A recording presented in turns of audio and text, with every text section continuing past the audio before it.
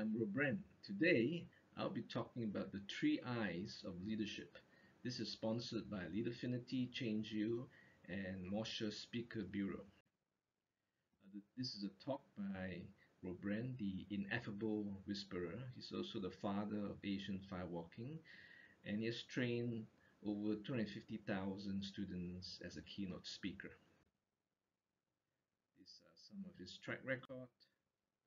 Let's introduce you the three I's of leadership. There are three I's. The first I is intention, the second I is incisiveness, and the third one is influence. Let's go into each one of them. So the first I is intention. This is the leadership thought of the year 2023.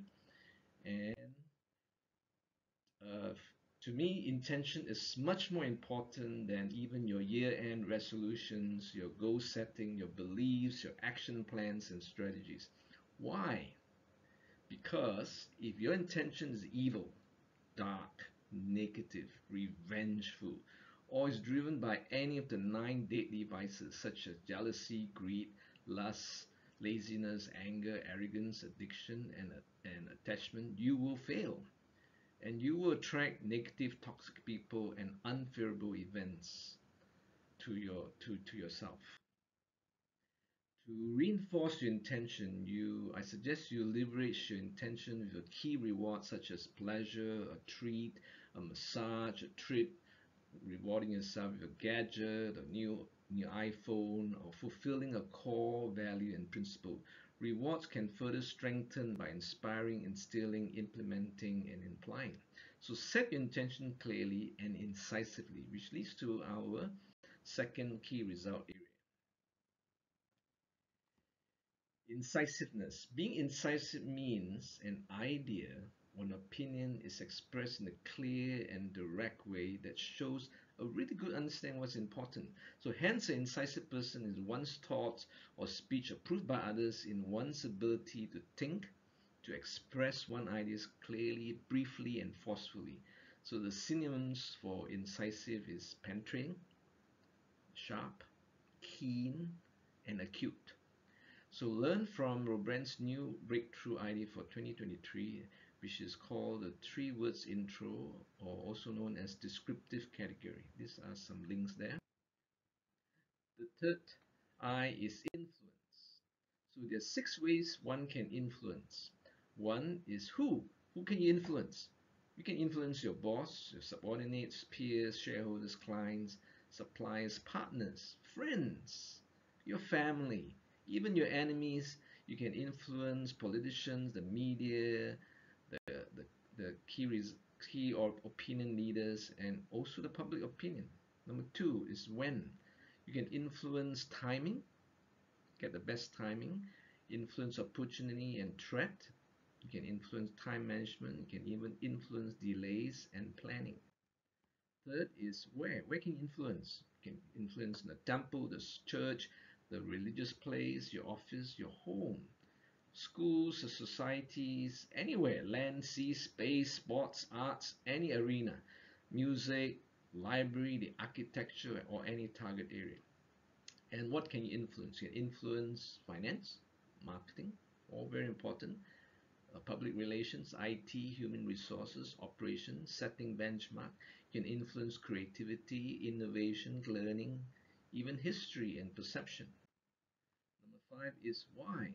Or you can also influence the why, the philosophy, the big why you're doing things, principles, the rationale, the thinking process, the beliefs and faith. And lastly, how.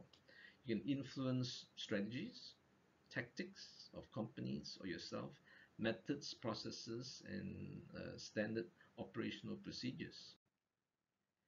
So let me give you a concept that is popularized by Stephen R. Covey. He explores the circle of concern, which is a wide range of worries that we might have about a topic.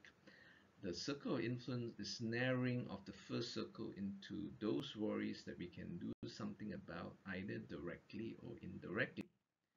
So let's compare the difference between, let's say, probably the most powerful person in the world, which is the President of the United States, versus a tea lady in an dangerous. Now, the American president's circle of influence is most likely to be the biggest in the world. Why? Because his access. He can approve millions of dollars of government funds, and he can practically execute his control and directions and his team and the chief of staff, whatever, the military, in any key result area that he chooses, such as legislation, healthcare, border control, economic recovery, balanced budget, defense, foreign affairs, depending on the president. And of course, each president has his own pet project. It could be also terrorism, threats, disaster control, jobs, scandal, whatever. But the president normally chooses to focus 80% of his just about around 80% of efforts, time, and money on the top three of his favorite pet projects. So he narrows his circle of concern to only a handful of key areas of influence at any one period.